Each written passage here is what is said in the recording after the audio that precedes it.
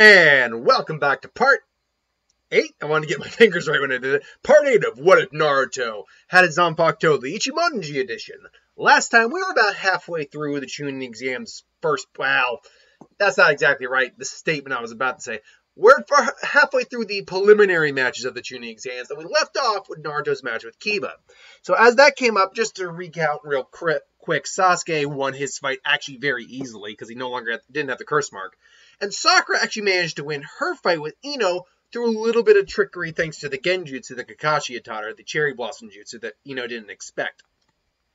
So now we cut over to the, eventually we get through a couple of the other matches that came up. I believe Keen's and Tamari and Tenten's match came out beyond that. Nothing changes with that at all. Although Naruto does point out, surprisingly, that, hey, point out to Tenten as she comes back, hey, I really like the way you use those storage shields. I didn't know. Storage shields reminds me kind of like the way I use it, except, using the strings in tandem. Sasuke did that, and, he kind of just starts going off a little like Midoriya a little bit. It's like, wait, you like to use seals? Oh, yeah, seals are awesome. It's like, I know, right? Seals are really cool. No one in the village really likes to use seals anymore. And it's like, yeah, absolutely. Well, maybe we could talk about it later. He's like, yeah, sure. And Hinata's like, Naruto's really getting along well with her. Oh, is he interested in her? Oh, no. We were doing so well, too. What did I do wrong? What can I do? In her head, mind you, she's doing that. Meanwhile, Kakashi's like, oh, Naruto's becoming quite the ladies' man, I see. And then, obviously, Naruto gets paired up with Kiba. All right, we got the twerp, or we got the brat, Akamaru. This is our lucky day. And, Kiba goes down. It's like, huh. So Kiba thinks it's going to be a lucky match. Is that right? Fine. All right, then. We'll see how lucky he thinks it is. And, he takes Ichimonji, because Ichimonji is on a strap on his back. He basically keeps it that way, so he's, not always just carrying it. But, he puts Ichimonji against the wall and goes down to the preliminary match. And Hinata, I think, being the one up there, because she and Kurenai are the only people who were really next to Naruto at that point, besides Team 7, does ask the question why Naruto didn't take down his brush. I mean, she assumes it's a very useful ninja tool. It'd be useful in combat. To which Kakashi basically says, like, oh, it's very useful in combat. Believe me, I've seen what it can do, and it's a scary, powerful tool. Or a scary, powerful weapon, no doubt about it. But unfortunately, Naruto made a promise not to use it against any leaf ninjas. It's ordered by the third Hokage, which Kurenai actually puts as like, is that brush really that powerful? You have no idea what that brush can do. But Naruto goes down and, he's squaring off. And, Kiba obviously insults him like he does in the original. He's like, you don't think a twerp like you is going to be Hokage? You were the dead last in the academy. Come on, I'll be Hokage. That's right. And he just laughs at Naruto. And Kiba rushes in. And Naruto does take the hit initially. And then, gets up and kind of brushes himself off a little. He's like, is that the best you got, Kiba? It's like, oh, I see. Well then, let's try this. And he comes at Naruto, who immediately just does this, basically slams his hands on the ground, and a barrier seal comes up. Because remember, Naruto has little seals on his hands; they can just get ink and just basically just immediately boom, and basically made the barrier seal like he did against Haku. And Kiba immediately hits that seal, but because Naruto's fresh and ready to fight, that seal's got some power in it. Apart from adding the chakra, Naruto made sure to add the appropriate amount of seals, Kajin? Is that the name of it? Characters, if you will, for the seal, to make it pretty strong. And Kiba clashes right into it. It's like, boom! Like, what the hell? Hell, sorry, Kiba. But I'm not in any mood to really be playing with dogs today. No offense, Akamaru. And Akamaru just barks at him. But he's got clones all around, coming on all sides of the gate around Kiba. It's like, what the hell? It's like, what do you think you're doing, Naruto? Oh, I'm basically just queuing you up. To which Naruto basically then just, uses the seal again on his hand to basically kind of like fire the barrier at Kiba, basically. Because really, it's only this... What's the best way for me to make this sentence work?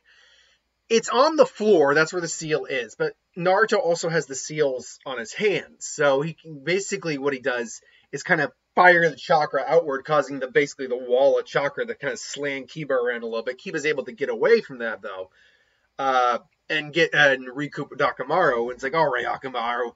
It's like, no more screwing around with this, screwing around with Naruto here. And basically, he can tell Naruto is, ready for actual fighting. And isn't going to be easy as you thought. So he's just like, you want to see what we're really made of? Terry going, Akamaru, take a food pill. And basically, he, gives Akamaru the World Transform Beast Clone Mimicry. And it's like, well, this doesn't look good. Too bad you're not going to be able to do anything with that, Akiba. What the hell are you talking about? Fang over Fang! And Naruto's just standing there. And all of a sudden, boom, he hits another barrier. And he boom, and Akamaru hits another barrier. And there's boom, boom, boom. What the heck is going on? Everyone's just looking at this and all. Like, Kiba, for what it's worth, was keeping an eye on the Naruto clones, but he knew that was the original Naruto he was going after. And the other clones were just standing by, so he wanted to go straight for Naruto, but he's now realizes he's trapped in this barrier, similar to what happened with the third Hokage and Orochimaru. And he sees that the Naruto clones he made, they weren't trying to do anything like attacking or anything like that. They were working on like another barrier, and this time they're putting everything they had into it. And Naruto even points out, I figured you'd want to go straight for me. That's why I made sure the clones didn't do anything drastic until they got this all set up. It's like, what is this? Wow, you just saw what I did last time, Dog Breath. It's a seal. Oh, it's pretty much an up version of what I did last time. Added a couple more characters, put a bit more chakra in there, and because of my clones, I was able to do it a lot quicker. Normally, this takes multiple people to do. Fortunately, and he just kind of makes an extra clone just to prove the point. I can be multiple people anytime I want. And sure enough, Kiba and Akamaru are basically now trapped in a chakra dome. And basically, it's like, you've lost, Kiba. It's like, lost? You think we've lost? And, come on, Akamaru, let's show them what we can do. And again, they're just pounding at the barrier. And Kiba's thing over front is powerful enough, but Naruto's had at least a little bit of time to practice on some more advanced barriers. This is something where Kiba's attack isn't going to be able to get through it.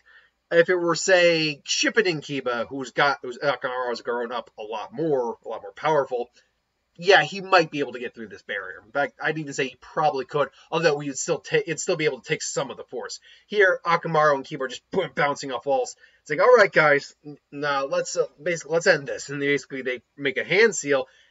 And the barrier starts to shrink in. It's like, what is this? It's like, it's over, Kiba. You've lost. It's like, you really think we've lost? All we gotta do is wait for you to undo this barrier. It's like, yeah. The thing about it is, the barrier's gonna last until I basically undo the seal. So, yeah, Breath. And Kiba's like, what? No, I can get out of this. Well, if you can get out of it, then show me you can get out of it. Otherwise, I'm calling the match. And it's like, damn it. It's like, all right, extreme measures, and then because Kiba, I could imagine would be this rash, pulls out an explosive. It's like, even Naruto's like, Kiba, are you nuts? It's like, just gonna blow us out of here, Akamaru. It's like, and even Akamaru's like, yeah, I think Kiba, don't do it. And Kurenai's like, too late, and which Naruto actually undoes the seal, and basically has to, and uses basically like a ninja wire to kind of like get the explosive tag in the last minute, and just boom, it still explodes pretty close to both of them. Naruto just and like his ninja wire just got right. It's like, well, I'm gonna have to use some of the other ninja wire in there because it's not the only ninja wire he has. Meanwhile, Kiba and Akamaru just, I told you we could get out of there, right? Akamaru's just like, not dead, obviously, but yeah, damn it, reckless fool. Told you the bear. This match is still on, to which Naruto immediately just boom, as a clone just kind of appears. Like, did you forget it? You forgot I had clones. You really thought that my clones were gone just because, you were focused. The barrier was completed, and yeah, and Kiba's just now just like, darn it. It's like and Naruto actually again, thanks to a little bit of Ichimonji being from Ichibei and the wisdom, because that was what Ichibei's why he was one of the 5 war potentials was his level of wisdom. It's like, that was a ballsy move, Kiba, but you really can't be so reckless like that, because you don't work by yourself. You work with someone. You have Akamaru here. What would happen if Akamaru had gotten hurt, or if I hadn't brought the barrier down in time? Would you have really been able to live with yourself with that if something happened to him? And Kiba's just like, you. But then he looks at how Akamaru was, and he realizes, crap, Naruto's right. When the hell does this brat become this, intelligent? It's like, you can call it now, Raph. It's like, the Kiba's unable to battle. The winner's Naruto Uzumaki. Sakura's, yeah, that's my teammate. And Naruto just walks up there. And everyone's really got their eyes now on Naruto. Like, holy crap. Like, this kid is actually pretty smart. And he's very skilled. And like, Tenda's like, oh my god, the way you use that. And I knew you never said you use seals, but holy crap, that was awesome. Yeah, I know. Kind of cool, right? Thanks for cheering me on, Sakura. You too, Hinata. It's like, thank you. It's like, he's giving me more compliments. Yay. But she goes down and gives the ointment to Kiba, obviously. And, Tamari's even looking at Naruto. It's like, well, he's actually got more going for him than I thought. And Kankura's like looking at him a bit more, like, definitely not someone I want to be dealing with. This kid's may seem loud and brash, but he's dangerous. And Gaara's looking at him like, mother would love your blood. Meanwhile, you get the Neji Hinata fight. Pretty much all the fights now still go the same. Hinata, sadly, has not had the growth of a character or improvement of her abilities or anything like that to really do any much better against Neji. I think Naruto giving her, the thumbs. I think it pretty much just goes the same.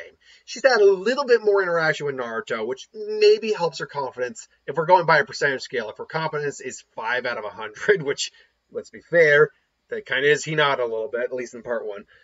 Naruto's interaction with her maybe bumped her up to a 7 or an 8. Not enough to really do anything.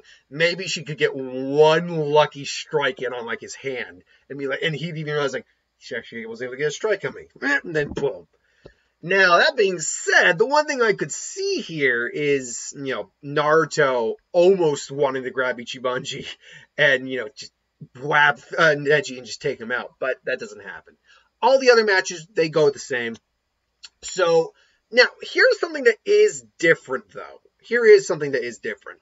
Because Sakura is there, that does arguably change the matchups to some degree. Now, unfortunately, I forgot to look up. I know how the matches played out. Obviously, we know what the matches were. I couldn't remember, though, what numbers they... Actually, I can remember what numbers they are, because that's what they came up. So, Naruto got 1. Neji got 2. So with Sakura there would be the extra one, which would be her versus most likely her. And it all depends on who comes up and, takes their... think words here. Takes their number first. For the sake of, in a future what if where Sakura is able to make it to the finals, I will actually put into consideration the random changes. But for now, we're just going to say she goes up against Dosu. I normally do that, but it occurs to me that because she's there, I suppose you could just make it she goes last. That's, I guess, the way you could arrange it, and then that's the way that happens. So I guess that's logical. But I think for a different what if, we will actually look at what if Sakura, how that changes the actual matchup. Because that could, depending on what order they go in, that could change the matchup. I think they probably went out like in some sort of alphabetical order. Anyway, so, they leave, worried about Rock Lee, all that good stuff. But no, Naruto's like, all right, get on some training. It's like, and obviously Kakashi's going to go train Sasuke. Naruto's annoyed by this. But at the same time, Ichimonji says, don't worry, Naruto. We can spend the month working on our skills and working the train with me even more. And plus, now that the fox has been able to allow you some of his chakra, it'd be important to learn how to actually use it effectively in battle. So we have plenty of things we can train on. Well, that's a good point. It's like, all right, it's like, that's fine, whatever, Kakashi. And Naruto's about to leave, and Kakashi's like, well, wait, Naruto, I still found you a trainer. I'm not going to neglect you. I'm not going to actually neglect you. I'm going to make sure you get trained. And I made sure to actually talk with Kurenai, too, to do some Kurenai to help out Sakura a little bit. It's like, Sakura training with Kurenai-sensei? It's like, indeed. It seems I was right. She does have a knack for genjutsu. And Kurenai is the best genjutsu user in the village. So it made sense to kind of help her out with that. But here, I found you a better trader. And there's Ebisu like, yo, you gotta be kidding me. Not this guy. Not Konohamaru. Not this. Not this pervy Ebisu guy. Oh, you two know each other? Yeah, he saw my harem jutsu one time. Because I still think that happened in this version. Is like, oh, harem jutsu now? Nothing. Now, I do think, though, Naruto is a bit more receptive to Ebisu. He's not, like, openly trying to avoid him, per se. He isn't happy about Ebisu because he's seen Ebisu, with Konohamaru.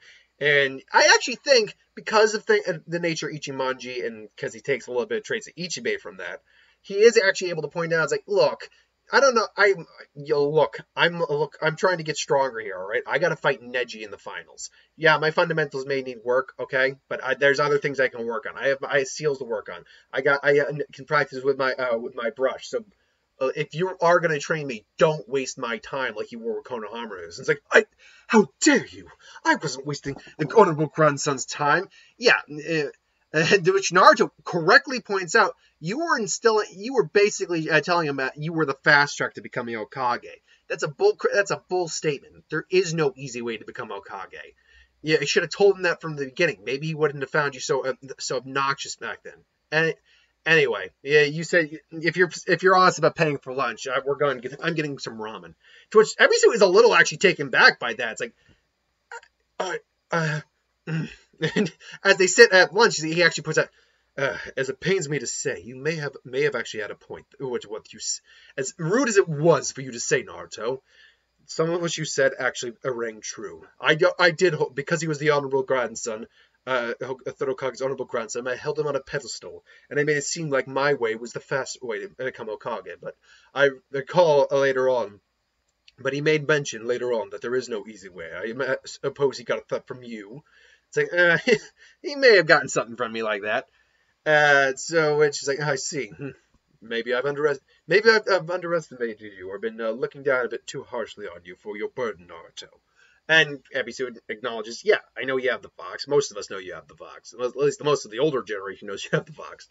It's like, and for that I apologize. So let's get to it. And you say since you have a few things you have in, let me rephrase that sentence because I'm stuttering a bit. Since you have a few things you want to work on your own, we'll be working strictly on your fundamentals. Though your chakra control seems to have improved greatly, it still has ways to go given the amount of chakra you have. So they practice the water walking technique, and obviously there's like, research. And Ebisu gets floored.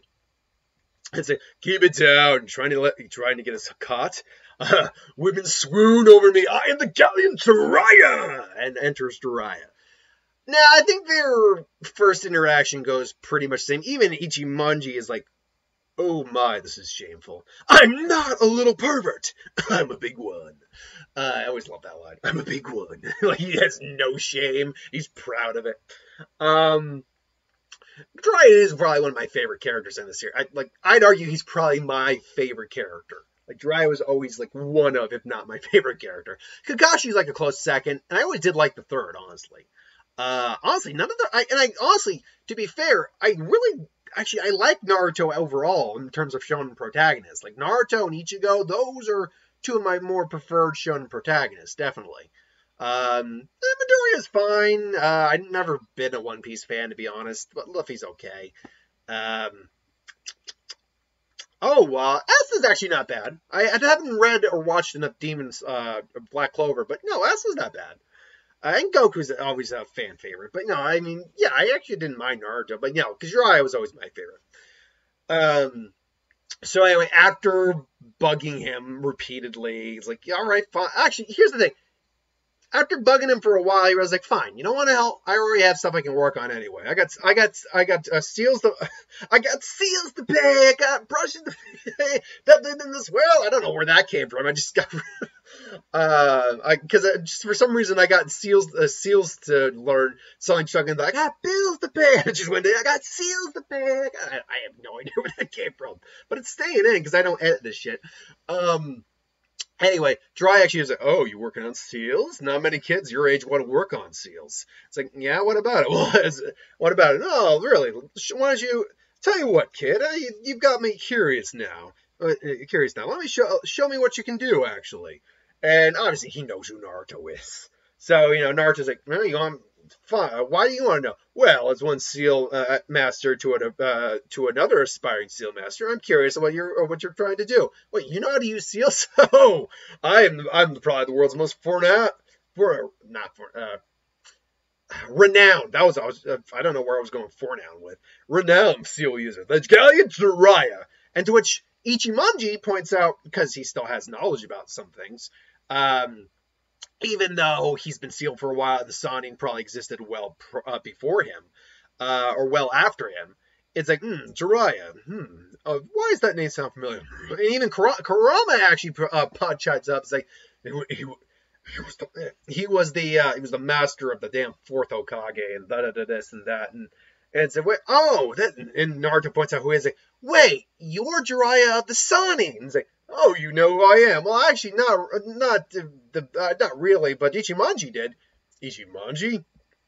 Oh, my brush. It's like, wait, and then now Jiraiya actually knows about Ichimonji. He's like, because he knows about sealing, obviously, and that is a sealing brush, among other things.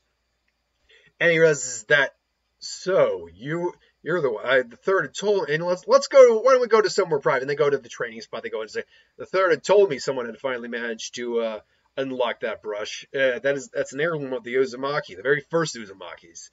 Ichibei Hyozenbei. It's like, wait, Hyozenbei? That was the original user of the brush. So wait, but I thought it was an Uzumaki. Oh yes. Well, it is. He married into he married a woman by the name of insert name here. Honestly, why don't we just use I just realized since we're using a Bleach character right now, why don't we just use another Bleach character? Hold on. Because there's the Zero Division. There's 2 female characters in the Bleach Zero Division. So, where is her name? 1 second. That can be the wife and that can be the Uzumaki. Just for a little, that is really just fanfare right there. Okay, let's see here now. Where is that woman's name? It's weird. She looks like a Rangiku a lot in terms of when she's skinny, but she's very, she puts on a lot of weight for her abilities and stuff like that because it drains a lot of her Ryatsu. There it is. Kiro Hikifune. So in this case, it'd be Kiro Uzumaki. And they basically decided just to name the clan after her instead of him. Oh, okay. So I guess I'd be Naruto Hyozenbei in another reality, I suppose. And it's like, yeah, Hyozenbei. That's really not a bad name. Oh, I didn't think so either, to be frank. But anyways, show me what you can do. And he shows off basically everything he's capable of doing. He shows off his Shadow Clone Jutsu, including learning the exploding Shadow Clone Jutsu.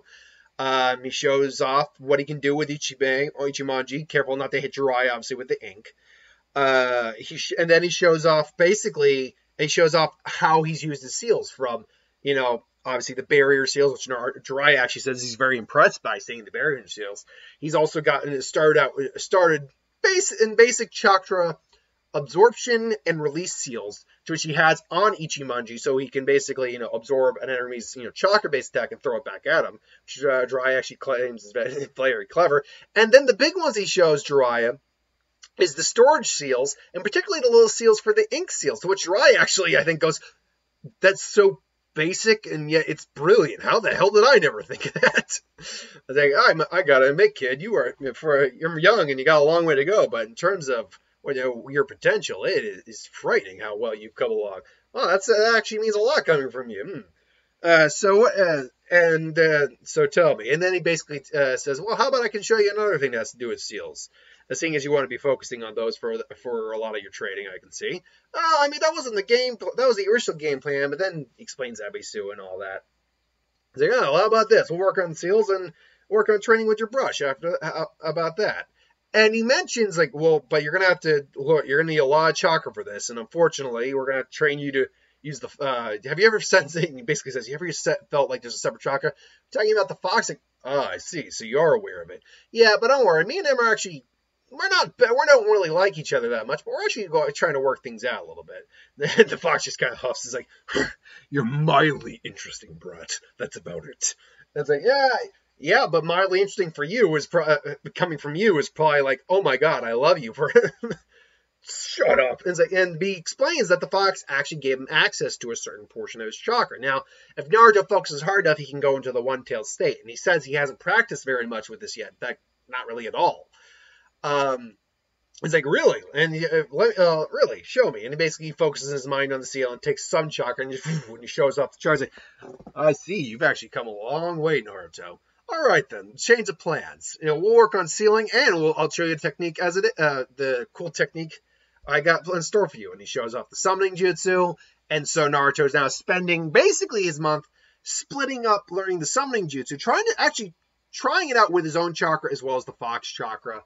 Learning more about seals, and, practicing with Ichimonji. And here's the thing. Ichimonji does have an actual ability.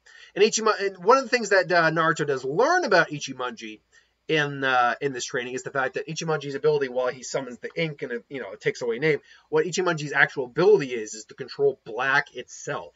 Because that's actually what Ichimonji's real ability truly is. Is that, well, to a degree, it creates the ink from all the black in the world, in the universe, really. And basically, black is his power. And to just kind of belabor that point even more, basically what the ability of Ichimonji can actually do once it actually goes into Shikai is basically power absorption immunity. He's immune from having his power stolen because his power is all the black in the universe. And then its other ability, Futen Tasa, oh god, I always have a problem with this name. Basically, what it translates to, Futen Tasat Suryo. Anyway, so it translates to slaughterous mausoleum of halted reincarnation. Ichigo basically brings forth a massive amount of blackness from his surroundings and fills a cup with it before drinking from the cup. After chanting an incantation, Ichigo creates a large mausoleum with a fence in front of a shattered gravestone out of the blackness. The technique basically takes away all the darkness in his opponent, including their flesh, blood, and bones, until nothing is left. The destruction is so absolute they will not even reincarnate. That is a busted ass move. I don't even know if that's the only move this Shikai has, but that is a busted ass move. And I mean because this is a broken ass weapon, by the way. A lot of people gave me one of the most broken ass Zanpakuto to be giving Naruto for his first go. I shouldn't have been surprised by that, by the way, when I basically did the poll for this series. They decided to go with one of the most broken mother effing Zanpakutos there are. If not the most broken. Now, that being said, when we do the next round of these, which won't be for a while, I want to get through like 4 or 5 other Naruto what-ifs before we do the next version of this series.